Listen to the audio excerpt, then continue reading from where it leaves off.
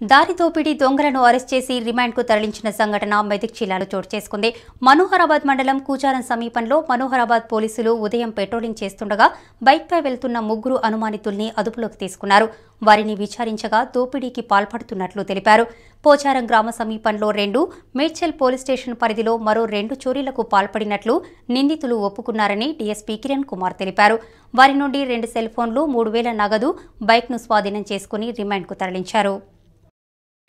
Manoharabad mandal Kucharam village అవుట్స్కట్స్లో morning 4 o'clockకి Manoharabad SI గారు తన సిబ్బందితో వెహికల్ చెకింగ్ చేస్తుండగా ముగ్గురు నేరస్తులు ఒక మోటార్ సైకిల్ మీద వెళ్తూ అనుమానాస్పదంగా కనపడడం జరిగింది.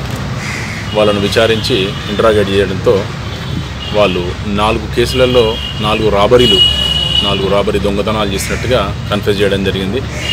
ఒక 3000 రూపీస్ క్యాష్, వాళ్ళు వాడిన మోటార్ సైకిల్ని, ప్యాషన్ ప్రో బండిని, ఈ 4టిని సీజ్ చేయడం జరిగింది.